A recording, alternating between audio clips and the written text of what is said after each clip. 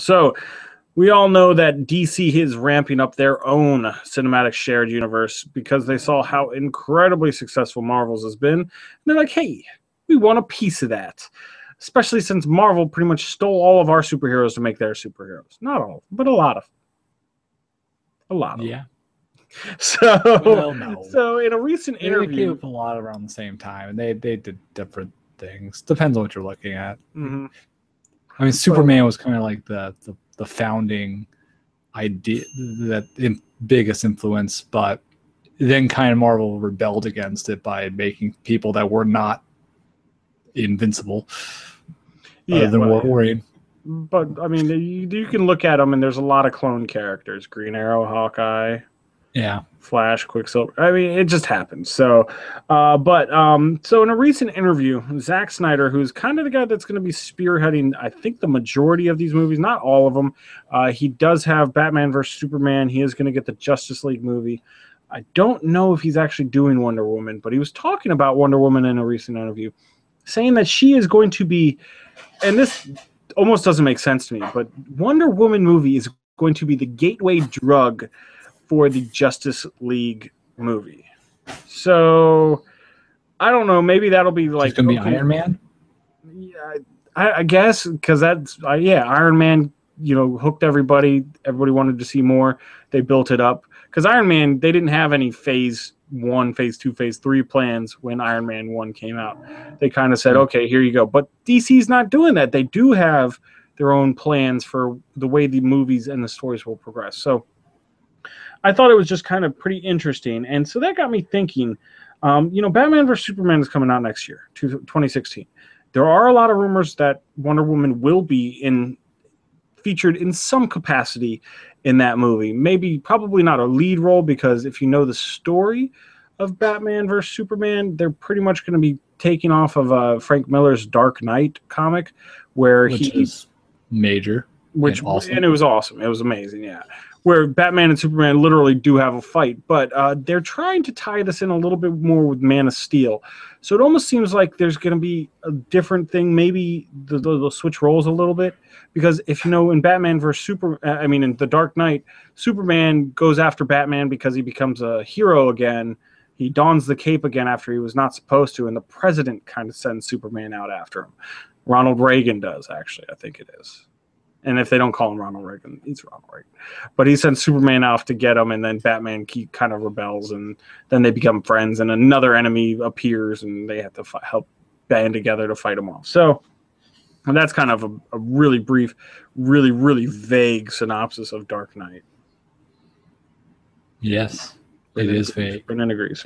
So it almost seems like if they're playing off of the events in Man of Steel, and there's repercussions from pretty much the Kryptonians coming to Earth and fighting Superman and them destroying parts of the world, that Batman might be the one sent after Superman. So it's kind of interesting the way they're going to kick that off, and I don't see where Wonder Woman fits into that.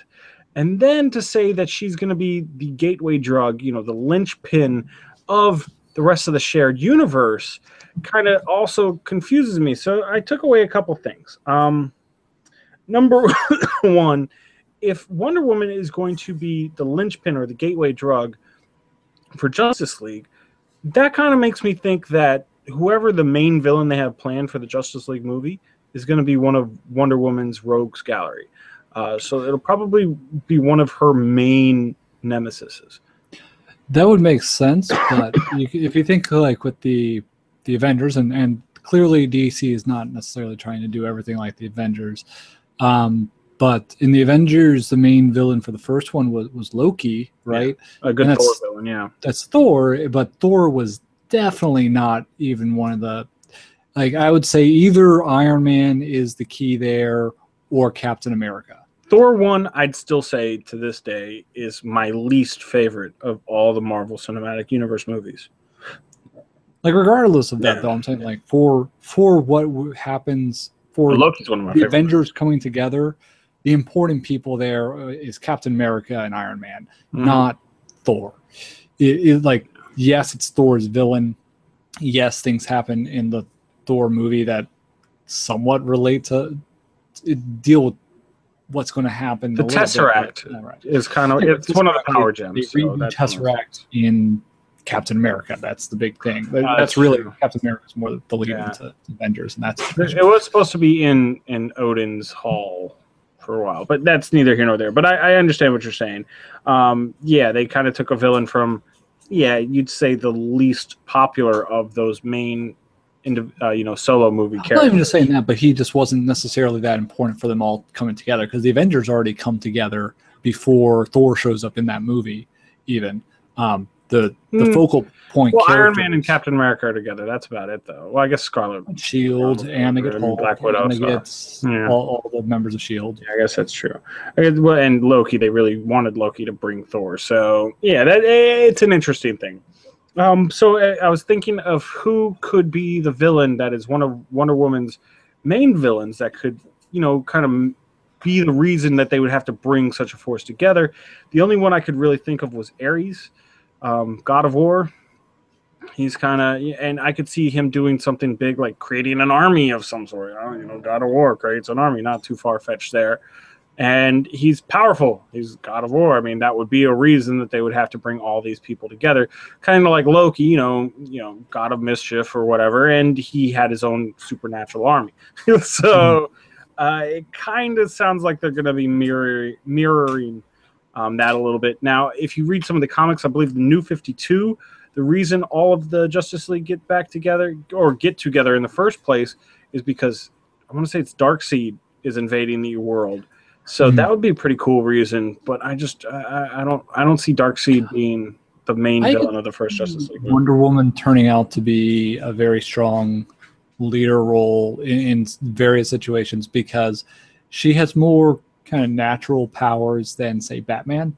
And Batman's also she's almost as strong as Superman. She's almost as strong. That's what I'm saying. She's very strong from her powers, unlike Batman, but she doesn't have the same kind of weakness like Superman of the kryptonite, which is something that Darkseid would easily capitalize on it and deal with, or a number of other villains like Lex Luthor figures it out at various points and whatever. So, but I could see her kind of being that good ground. She's not quite as powerful as Superman, but she doesn't have his major weaknesses, so she can deal with more things. She'd be a little less expected, and she's still, because she's not overly powered, she still knows how to deal with real stuff, different situations, kind of like a Batman, not just invincible. And it also makes me think like how much the Amazonians will play in the overall story arc of Justice League, because again, if she's a linchpin, you got to look at her. She's a natural leader. She was the leader of the Amazons. Well, no, her mother was, I believe, but she was a princess then. All right, she was a princess. But you got to think of how much they might play into it.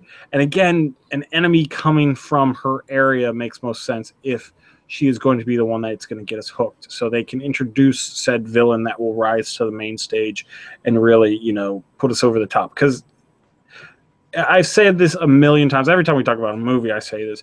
You have to have an amazing villain to have a great story. Because the villain is what pushes it forward. It makes what it's worth. If he's not a good villain, then you don't care if he gets defeated or not. The movie's no good. Darth Vader, Star Wars. I mean, come on. Loki from the first Avengers. That's what made the Avengers one of the best superhero movies out there. Yeah. Huh? I didn't care that much about Loki, to be honest. I thought they should have gone with a different villain, but I thought it was great. I thought he was amazingly played. Be quiet, Brennan. He's just not that interesting. He's like, okay, it's Loki. He's trying to create mischief and become all powerful. No, he's great.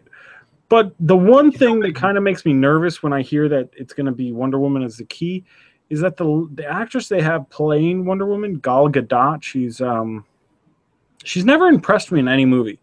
The only movies I know her from are from the Fast and Furious movies, from Fast 5 through Fast 7. And those are not known for acting.